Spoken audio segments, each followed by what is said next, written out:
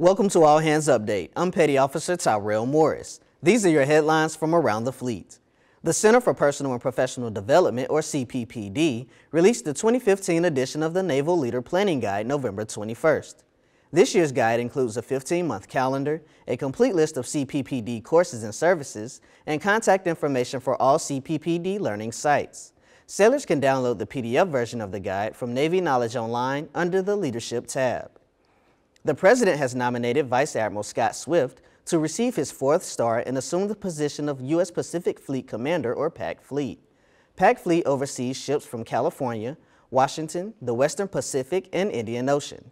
Swift is currently serving as Director, Navy Staff for the Office of the Chief of Naval Operations.